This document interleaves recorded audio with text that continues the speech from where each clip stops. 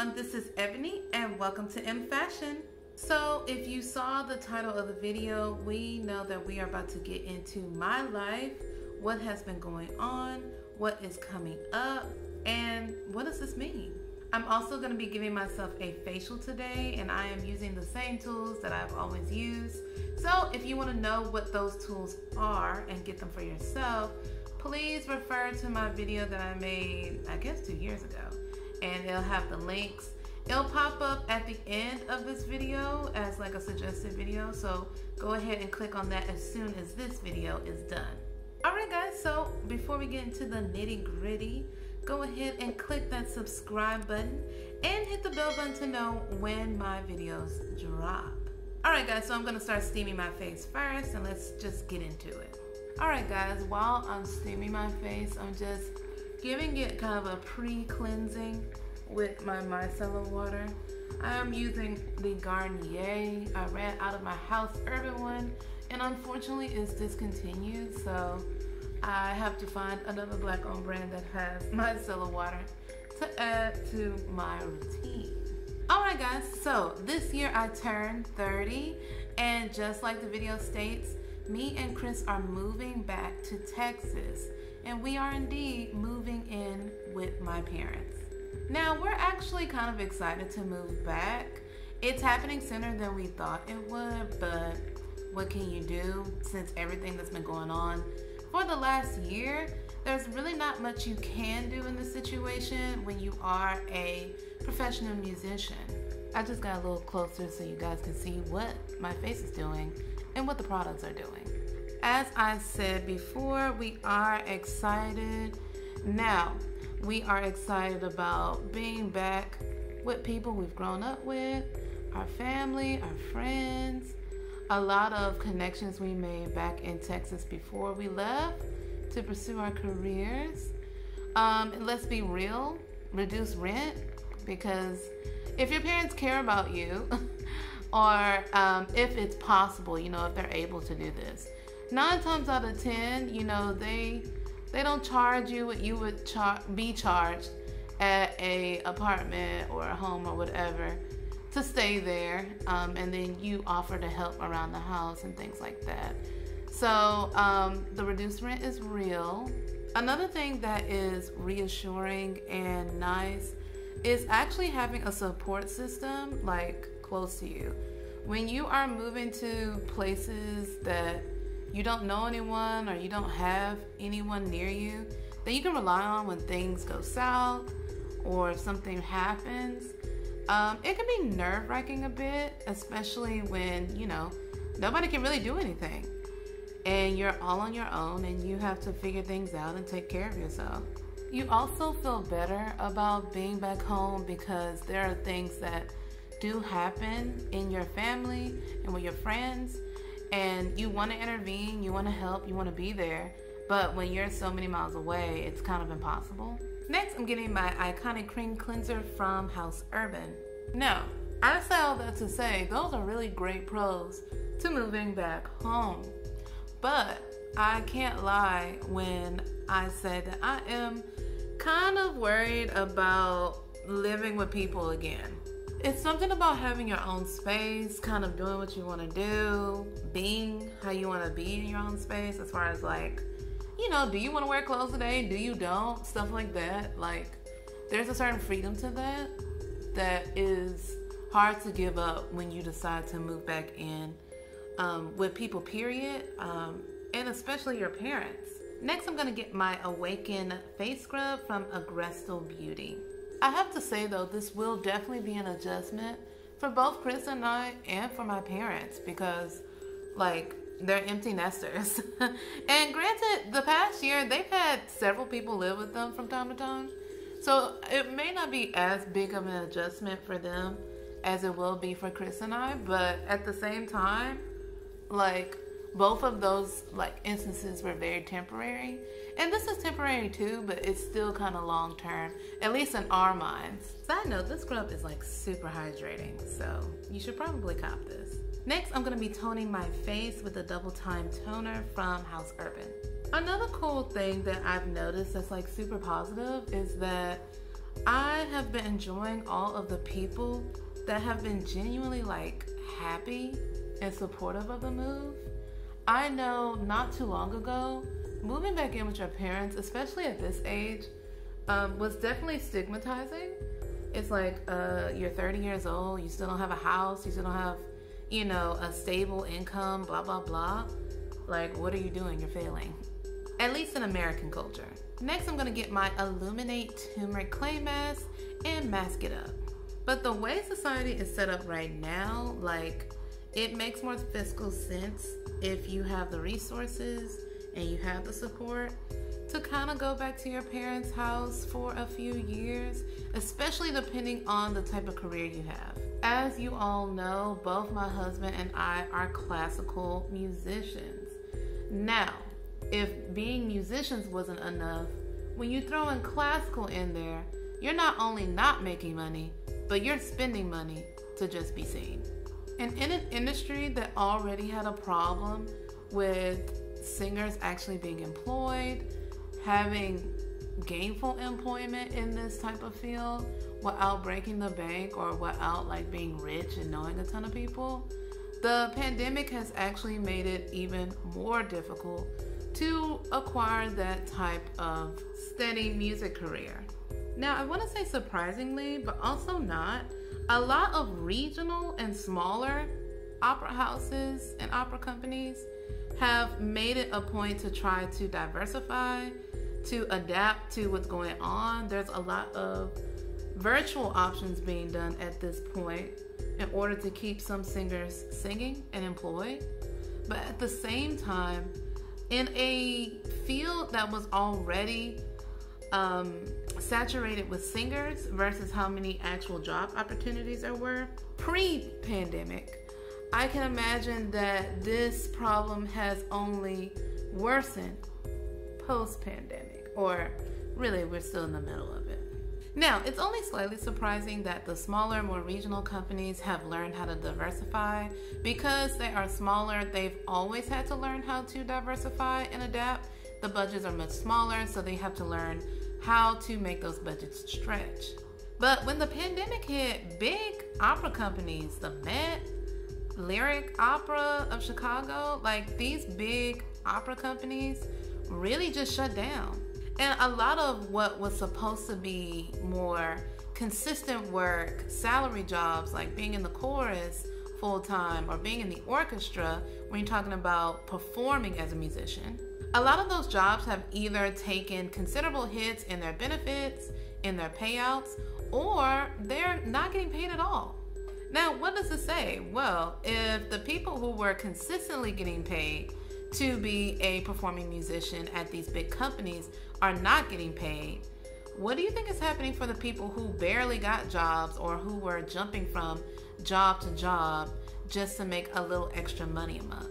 Currently, I believe that the Met Orchestra is not getting paid. And you know, like musicians, like we know, especially singers, if instrumentalists aren't getting paid, if the orchestra is not getting paid, you know the singers are on the back burner. So this is one of the reasons why we decided it just makes more sense to go back home. We moved to Chicago for Lyric Opera of Chicago. Chris got a job there.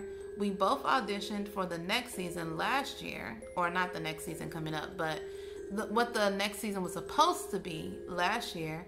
And then like 2 weeks after the audition, everything shut down.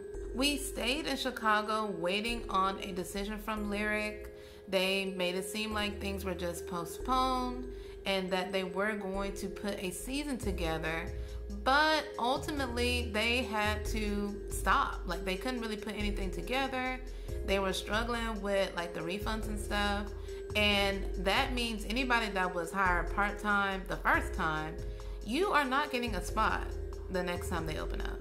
And we saw a lot of the full-time singers really have to fight alongside AGMA, the singers union, in order to keep health benefits at Lyric. And so with all of that, you know, in the air, and we weren't even full-time, it's like, well, what are we here for? Now, Chicago is a lovely city. It does get a lot of flack. There's a lot of stigmatization when we're talking about Chicago. I know that a lot of people were kind of concerned for our safety when we moved to Chicago, but honestly, we have had a pretty decent time here. Chicago is beautiful, great food city. I like the transportation situation a lot better than New York, New Jersey situation.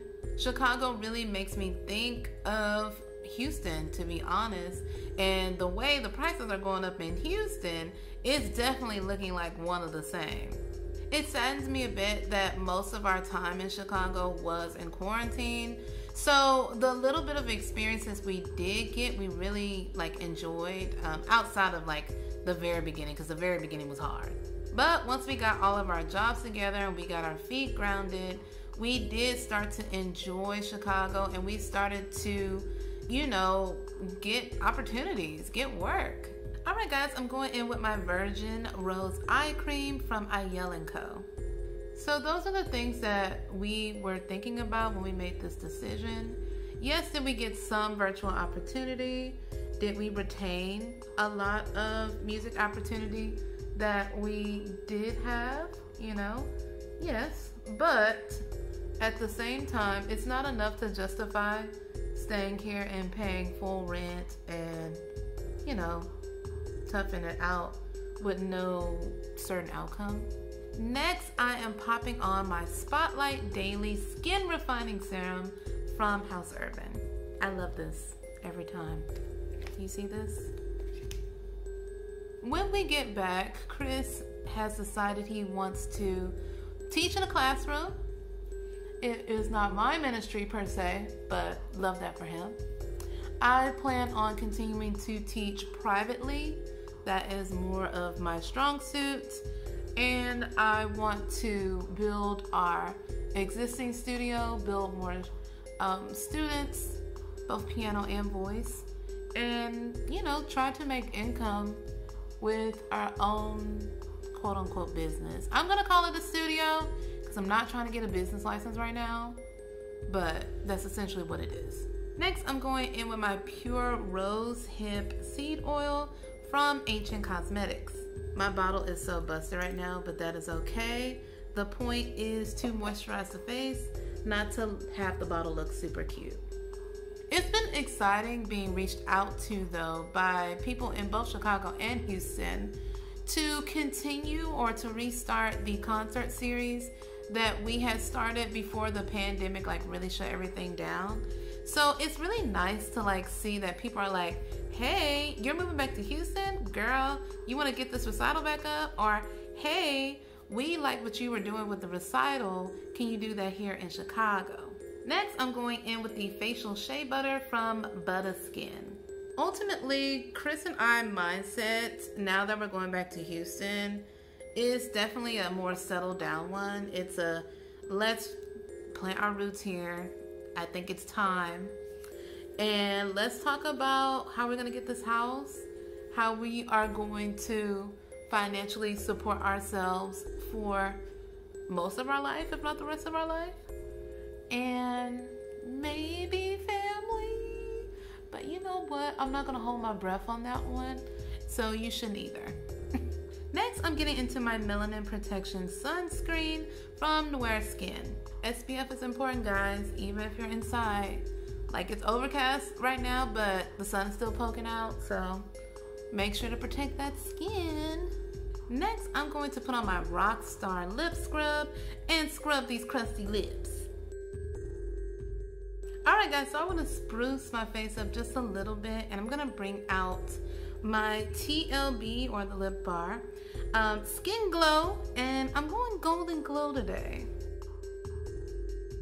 Normally, I would not put a serum on at the very end, but I'm kind of looking at this like a finishing serum. I just made that term up. I don't even think that's real. But I'm putting this on at the end so I can get that little gold tint. Just a little bit. And lastly, I am going to moisturize my lips with the Juicy Lip Balm from the Lip Bar.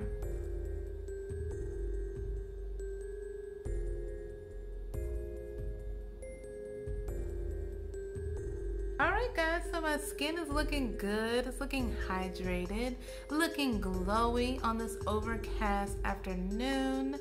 Now, I am recording this on a Monday and I work on Mondays. So I'm gonna get dressed real quick and I'm gonna come back to you. Alright guys, I am back, dressed for work today. I didn't put any makeup on, just a little bit of mascara and gloss. Definitely giving you a no makeup, just vibe situation. So back to what we were talking about this video. We have decided to move back to Houston. We have decided to move back in with my parents. We have decided to also make arrangements for us to get settled into Houston. And so this is a good thing because we won't be bouncing around, hopefully. Well, hopefully. And we can start thinking about the next step in our lives. Now, this decision doesn't mean that we failed. In fact, we have been successful in living our lives the way we wanted to live them for the past, I guess, 7 or so years. And so we've made the decision to transition to the next part of our lives. We still plan to perform and are making arrangements to perform. We are still building our studio so we can financially be supported through that and other avenues that we wish to be supported by. And now our sights are set on taking root back in our home with our community, our family, our friends, and hopefully, if it goes the way we think it will be one of the best transitions we've had in a while. I'm gonna let you guys know if you are in a situation where you feel like you have to move back in with family, friends, a loved one, especially during these circumstances, and you are an adult, there is no shame in that. Things happen, things change, and all you can do is adapt to that change and make the decisions necessary in order to push you forward. We absolutely love our family and friends and have missed them. So this is not the hardest transition in the world for us. And if you have family, friends, or a supportive community that you can go back to when you need to, make sure to utilize that. It makes no sense to struggle on your own when you don't have to. I hope you guys enjoyed this video. I hope you enjoyed the whole facial situation. You know, most of these brands are Black owned. I think the only brand that wasn't was the Garnier Micellar Water. But we have House Urban, Agresto Beauty, Ancient Cosmetics, Butter Skin, IL & Co. We stay Black owned over here, especially when we're talking about skin. So if you like the outcome of my face, or if you liked any of the products I used today, make sure to check these places out and hook yourself up. Alright guys, as always, like, comment, and subscribe. Share this video to people you think might be interested. Follow me on my social media so we can be friends. And I'll see you next time. Bye.